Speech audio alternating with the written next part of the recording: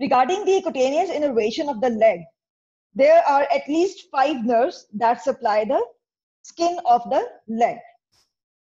First of all, we have lateral cutaneous nerve of calf. Here you can see in these both diagrams, this is the anterior view, this is the posterior view. And here we have lateral cutaneous nerve of calf, which is also called lateral sural cutaneous nerve. So lateral sural cutaneous nerve arises from the common peroneal or common fibular nerve. It gives off a sural or peroneal anastomotic branch to the sural nerve, and it ends by supplying over the anterolateral and posterolateral aspects of the upper leg.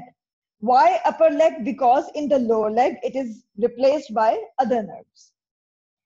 Second important nerve in the cutaneous innervation is the superficial peroneal nerve.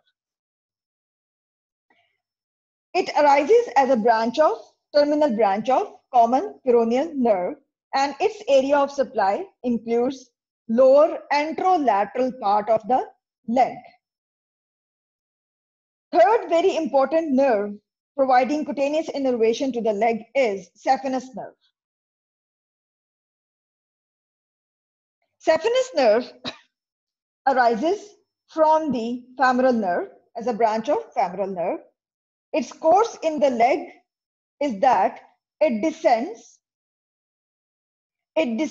along the tibial side of the leg.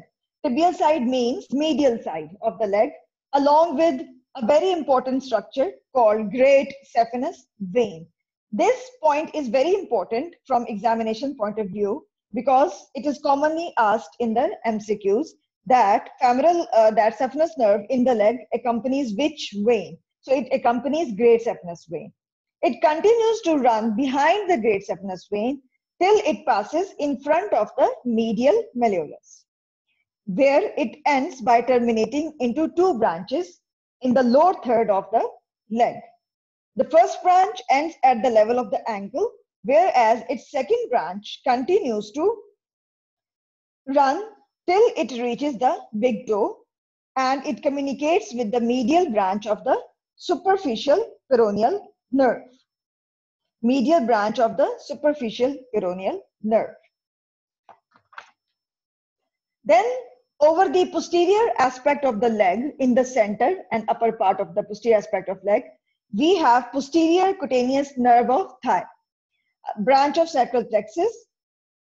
We did this nerve in the thigh region, posterior compartment of thigh, and we studied in that region about the course of the posterior cutaneous nerve, that it continues to descend into the upper part of the posterior aspect of the leg in the center,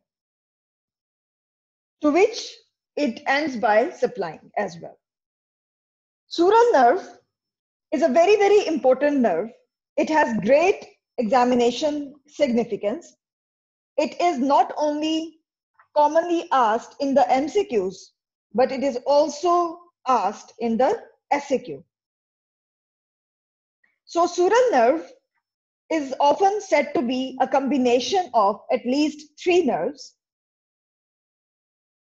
which include the medial sural cutaneous nerve, which is a terminal branch of tibial nerve, and lateral sural cutaneous nerve, one of the terminal branches of the common fibular or common peroneal nerve.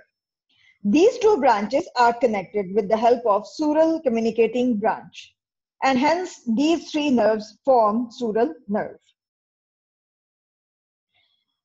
The contribution from the tibial nerve in the form of medial sural cutaneous nerve continues to run beneath the gastrocnemius and runs laterally over the lateral head of the gastrocnemius, where it is joined by the lateral cutaneous nerve, sural nerve, from the common fibular as it reaches the or as it runs downwards to reach the fibular head. Then the sural nerve continues to run down in the leg on the posterolateral side here. On the posterolateral side here in the purple, on the posterolateral side of the leg, then posterior to lateral malleolus, running deep to the fibularis tendon sheath until it finally reaches the tuberosity, lateral tuberosity of the fifth toe of the foot, where it ends by dividing into its terminal branches. Its area of supply includes sensations to the skin of the posterolateral aspect of the leg till ankle, as well as lateral side of the foot till fifth